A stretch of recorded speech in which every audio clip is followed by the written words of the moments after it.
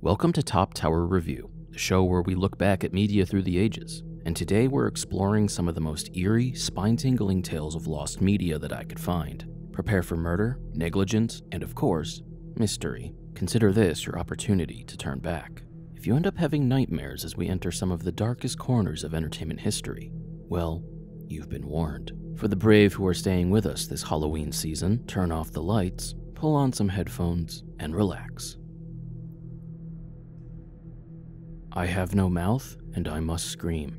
I Have No Mouth and I Must Scream is a post-apocalyptic science fiction short story written by Harlan Ellison. It was apparently written by Ellison in a single night in 1966 and was submitted without changing a single word from his very first draft. The story revolves around a post-Cold War apocalypse, wherein the USA, the Soviet Union, and China had each created supercomputers, known as Allied Master Computers, or AM for short, to control their war efforts. However, in classic dystopian fashion, the computers became sentient and committed mass genocide on the human race. Now, 109 years after the war, AM has left just 5 humans alive, 4 men and a woman, and tortures them for all of eternity, using its powers to make it impossible for the humans to commit suicide. The story is extremely well written and terrifying, dealing with serious issues such as torture, sexual assault, starvation, insanity, and more. It has been collected multiple times and won a Hugo Award in 1968. In 1995, video game developer The Dreamers Guild, game publisher Cyberdreams, and game designer David Sears teamed up with Harlan Ellison himself to adapt the story into a point-and-click adventure game for the PC. Just as with the short story, the plot of the game takes place in a post-war dystopia run by AM, with the player taking control of one of the 5 human characters, each with their own story arc.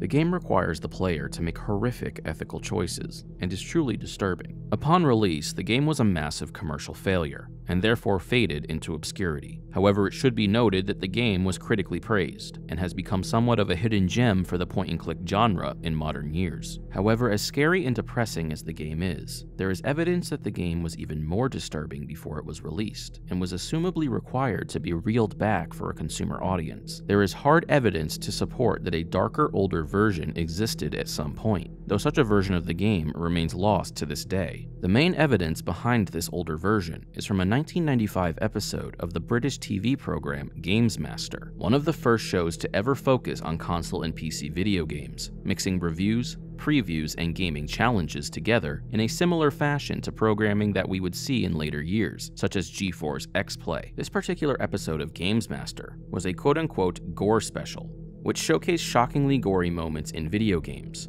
I Have No Mouth and I Must Scream was a part of this special. Some specific parts that are present in the Games Master episode, but are not in the final game, include a scene from the character Gorister's scenario, in which human bodies are seen hanging from the hooks in the meat locker. In the final game, beefsteaks are seen instead, a puppy that is caged and being electrocuted that you must feed a human heart to, and the character Benny eating a human baby. While these scenes were clearly completed enough to send to the team at Games Master, further evidence of a fully playable version of the game with the extended, more gory scenes has never surfaced, and the details regarding when or how the edits came about remain a mystery.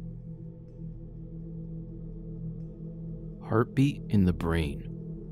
Heartbeat in the Brain is a documentary film which premiered in 1978 at the Sudum Gallery in New York. The short film depicts Amanda Fielding, a British art student, scientist, and drug policy reform advocate, as she attempts a trepanation of her own skull. Trepanation is an ancient and out-of-use pseudoscientific procedure in which the subject has a small hole bored out of their skull. The purpose of the procedure is to create a release of pressure surrounding the brain, allowing blood to flow freely around it. In ancient times, it was used to, quote, rid the body of evil spirits, and is theorized by many historians to have been a form of treatment for then unknown psychological disorders, such as schizophrenia, and can be seen on the skeletons of persons from as far back as 8,000 years ago. In the modern day, those who argue for the use of trepanation, such as Miss Fielding, argue that the additional blood flow to the brain would elevate the subject to a higher level of consciousness and create a form of 24/7 high. Fielding apparently spent nearly 4 years trying to find a doctor who would be willing to perform the surgery on her, but none would agree, saying that its use was not founded in science. As a result, at the age of 27,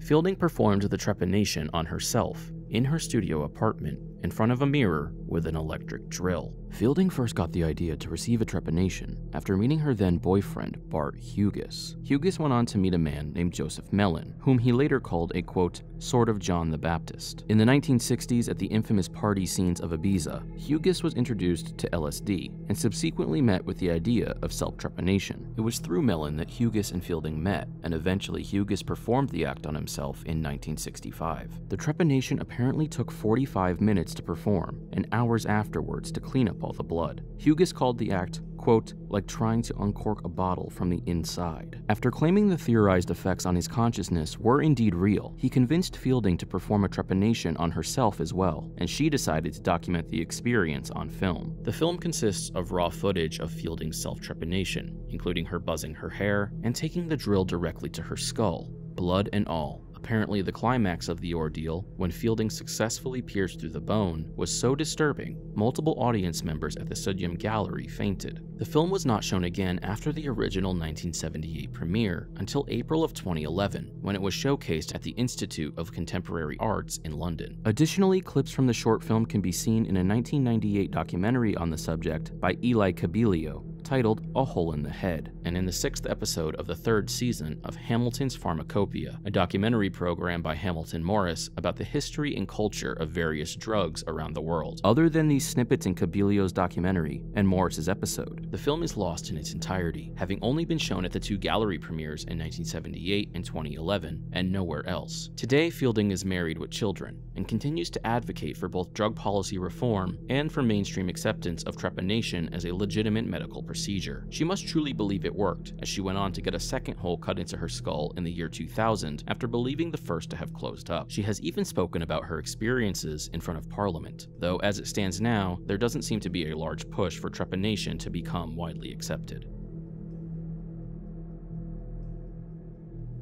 The Cuckoo Clocks of Hell.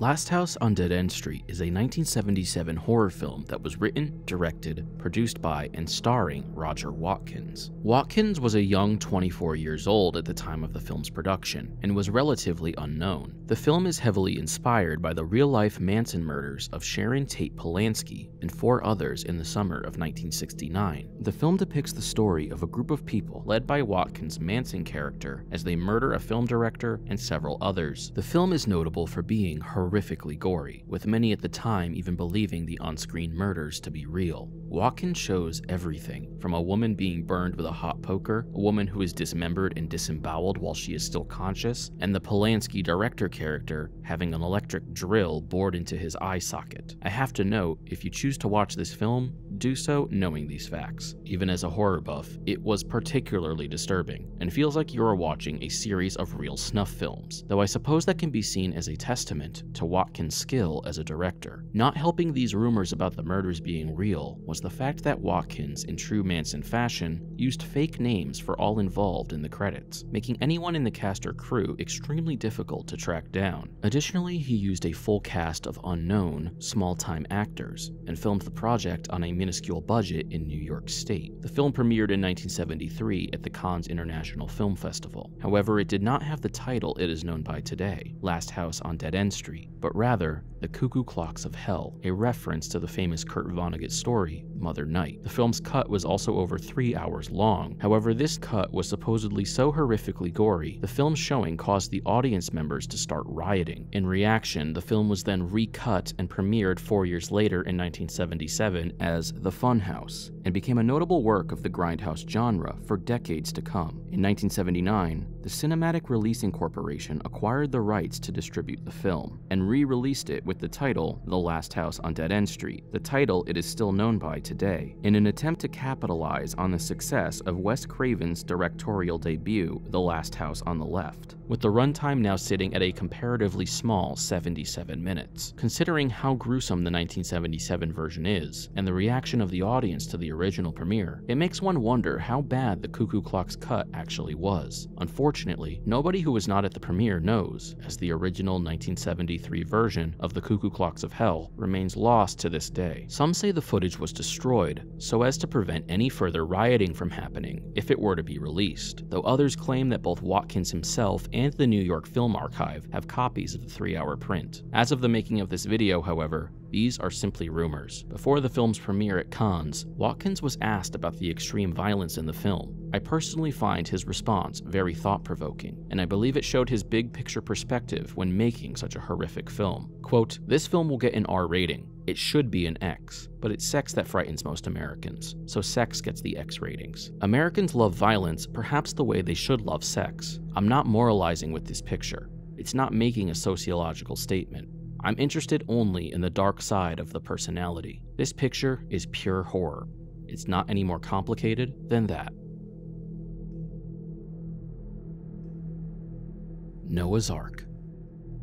Noah's Ark is a 1928 film by Warner Brothers, directed by Michael Curtis. The film is a fascinating example of what is known as a half-talkie, a film released in the middle of the transition from silent film to sound, which led to most of the picture being silent, but with specific sections, most notably important scenes of dialogue, having sound. Back in 1928, half-talkies had a matching symphonic score playing over most of the film, while the sound pieces were played separately of the film itself on a Vitaphone disc system. These early films, with their orchestras and separate sound systems which needed to be timed properly, not to mention the multiple reels of film which needed to be swapped during the picture, led to the occupation of film exhibition becoming an art form in and of itself, a position which has nearly completely died with the modern digital age. However, unfortunately, Noah's Ark is remembered for another major change in the movie-making pipeline, which is much darker and a lot less glamorous, specifically the creation of stricter regulations in the performance of stunt scenes for film. The major flood scene at the climax of the film, depicting that of the timeless Bible story, reportedly used over 600,000 gallons of real water so viciously that death and serious bodily harm resulted. Apparently, hundreds of extras were rounded up to perform the scene, completely unaware of what was about to happen. Then, suddenly, the hundreds of thousands of gallons of water were dumped in. Many of the extras reportedly did not know how to swim and were never told they would need to. Ultimately, as a result, the footage in the film of the civilians desperately trying not to drown is completely real. 2 extras drowned to death. One was so severely injured that his leg needed to be amputated. Dozens more had broken bones, and the lead actress in the picture, Dolores Costello, caught a severe case of pneumonia. One of the most interesting bits of trivia about this deadly scene was that among the extras who nearly died but thankfully survived was a 20-year-old John Wayne, who also worked in the prop department on the film, as well as Andy Devine and Ward Bond. Such facts make it easy to wonder how many of the people lost or maimed in the accident could have become the next great actor in American cinema. Horrifically, the studio kept most of the scene in the final picture, with the images of innocent extras fighting for their lives remaining on screen. The film's length of 135 minutes was cut down to just 100 minutes as a result of the backlash that came after the film's release. While the 100-minute version still contains some of the flood scenes and is readily available to watch today, the 135-minute version was reportedly much more disturbing and disrespectful. The 135-minute-long version of the film, with the deadly scenes, nearly a century after its release, remains lost. A combined effort by the UCLA Film and Television Archive and the project team known as American Movie Makers, The Dawn of Sound, have restored the film to a length of 108 minutes, mostly by including the overture and exit music missing from the 100-minute version. Perhaps it is better that the deadly scenes remain missing, out of respect for those who literally lost life and limb. While tragic accidents do still occasionally occur, thankfully the regulations set forth after this disaster made a significant impact on the safety of film stunts moving forward.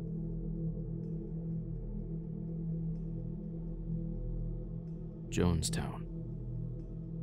In 1954, in the state of Indiana, a man by the name of Jim Jones created a church known then as the Wings of Deliverance, which would later go on to be known as the People's Temple of the Disciples of Christ. Jones was a communist who was angry with the way the people of his party were treated during the Red Scare of the 1950s, and as a result, created a church with extreme socialist ideals focused on racial equality. In reality, Jones was an atheist and was primarily using the church as a means to further his social and political agenda. To gain a following, Jones reportedly faked faith healings on a regular basis, using chicken livers and other animal byproducts to trick his followers into believing it was cancerous tissue that was miraculously expelled from those he healed. This malicious plan worked, and soon the People's Temple had a congregation in the thousands. Eventually, the church moved from Indiana to San Francisco, California, a climate more comfortable with Jones's views on racial integration. Throughout the 1960s and 1970s, Jones's church was applauded for its progressive views during the height of the Civil Rights Movement, with Jones even receiving a Martin Luther King Jr. Humanitarian Award in 1977. Jones and the People's Temple regularly met with high-profile politicians and played a key role in the 1975 election of San Francisco Mayor George Moscone. Generally speaking, Jones had a positive social position in society and in the media. However, underneath the facade of the People's Temple sat a corrupt, horrific cult. In 1973, radio host Lester Kinsolving published the testimony of 8 members of the People's Temple who defected